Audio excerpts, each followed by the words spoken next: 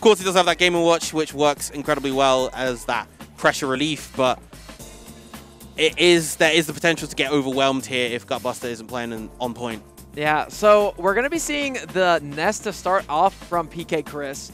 We're not seeing him use it as an anchor in the back. We're actually going to be seeing him spearheading his offense with this character. And he's going against DK. And, you know, famously, DK has a difficult time in these combos. And we know a thing or two about PkChris. He can take you for a ride if you're not careful. Yeah, we're already seeing that right off the bat. 0% taking a big PK Thunder 2 just to catch him getting back on stage.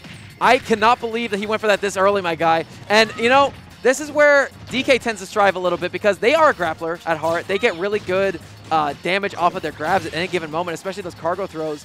But Ness is a floaty character too, so we could definitely see him be susceptible to a little bit of that. Honestly, it's a battle of advantage from right now. Yeah, GutBustr just desperately trying to look for his way in against the flurry of aerials coming out from Ness. The cross-up on the get-up attack, unfortunate, going to lead to that back throw KO, and in comes the Rob. Rob is going to be a little bit, I think, better to deal with the Ness. Obviously, this character is seeing a big surge in usage and wins recently. They've been good since the game came out, but only recently we've seen people figure out how good this character is. And, you know, having an item pool at any point against Ness is super valuable. Yeah, particularly during the online era, Rob has just continued to rise up, really, really show his strength, just become the dominant character pretty much so far. Even though the character's not winning tournaments, the character is getting incredible results, so much representation in the higher brackets. Yeah, I mean, you got players like Zomba, you got your man Anathema, who's here from Florida, who made a big run at Low Tide City a couple months ago. And, I mean, they're continuing to become more relevant as the weeks come on. Wadi's here in the building. He's actually in the player cam if you look closely enough. But so far, just GutBustr having a really, really hard time getting back to the ground. Another back throw KO coming out from PkChris. Is this going to be a clean sweep just with the one character? I'm going to be honest, he's making it look very convincing. This is obviously his Nest, his best character, his ace that he's leading with. And he is tearing completely apart GutBustr in these instances. A beautiful movement around that up smash. Can't even use the bucket to get rid of those projectiles, get rid of those PK flashes, deter PkChris from kind of going for his core game plan. Good trade for GutBustr right there. Oh, that's going to be a punish. No, too slow on the full tilt. Man, it is insane how much hit stun that move does. And instead of opting for the back air, which would have killed anyway, he goes for one step further, goes for the spike down air. Take that stock. And that was a clean sweep, a 3-stock with the Ness only. Yeah, very, very dominant first game coming out from PkChris. It makes you wonder, like, where do you kind of go from there as GutBustr? Do you have to swap the team around? Do you have to try to go for different secondaries? Because it didn't really feel like any of them were working. Already locked in a Jigglypuff. Okay, so that's already different. Donkey Kong's going to be second, and Game & Watch is going to be in the back too. No, okay, he's going to go back to Rob. It was just it was a bait. Yeah. An elaborate ruse to try to see if PK would switch off, but I think PK knows his strategy. And I wonder if the character order is going to swap a little bit. Okay, and it looks like Falco's going to be up front for PkChris this time, and the Nest is going to be in the back.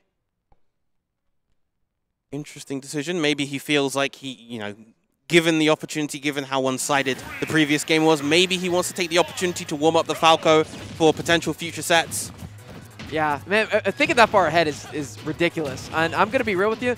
I feel like he also kind of wants to show that he can do it with these other characters as well. Yeah. And maybe having the Ness as an anchor, considering it just completely swept GutBustr, is a good sign for him because, like, okay, I'll just bleed his characters a little bit, then bring out the Ness when he's down 2, maybe 3 characters already, and I can show myself there. And the Falcon's going to be losing early. GutBustr with the Rob out early again, and now the Yoshi comes out.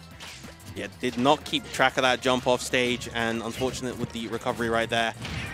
Very kind of similar sort of flow to what we're probably going to see from the Falco, or what we wanted to try and see with this Yoshi. We're going to see a lot of kind of heavy pressure coming out from the eggs just to work his way in, usage of the back air to apply that pressure, but GutBustr doing a good job trying to keep PkChris at bay so far. Oh, nice wow. forward air. Amazing. He comboed off the egg, too. I'm surprised that didn't kill. That was amazing DI from GutBustr, who's fighting back in with the gyro. And everything he gets right now is all extra credit, baby. He's all trying to get this extra percentage, and maybe even a stock if he can live long enough, but PkChris is going to try not to let that happen. Gets back on stage with the Nair, has the gyro in hand, not able to cover that part of the platform, and gets the catch with the side B. GutBustr now up 2 whole characters, but now he has to deal with this Ness with a bleeding Rob, and a Rob that has been sent to the trash heap.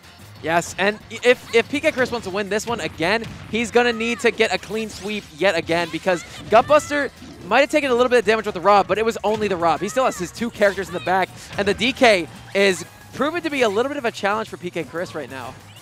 Yeah, this DK looking a lot more fierce than it did in the previous game. But PkChris getting some momentum, those ever important forward airs to get the stage control. He's going to try to go for a jab lock, but just barely mistimes it. And GutBustr's still hanging out over the top, getting a ton of damage, 85%, and the F smash is going to connect. I can't believe those fingers are a strong hitbox, man. They're just so long. Very, very long indeed. Love the spacing. Just maintaining that center stage was GutBustr, and just spacing beautifully around that PK fire upon landing, just get that final F smash.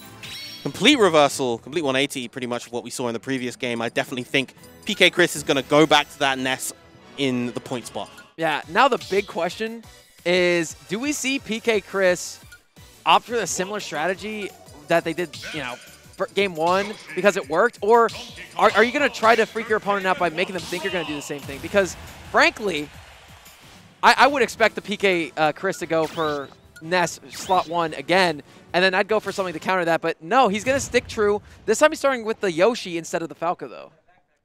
Now, to be fair to PkChris, the Falco did lose that stock unexpectedly early. So yes, maybe just wanting to shift up this order ever so slightly to allow the Falco a little bit more breathing room, a little bit more breathing time. Maybe if the Yoshi dies first, the Game & Watch is at death percent to a Falco confirm, and the Falco is able to get momentum from there.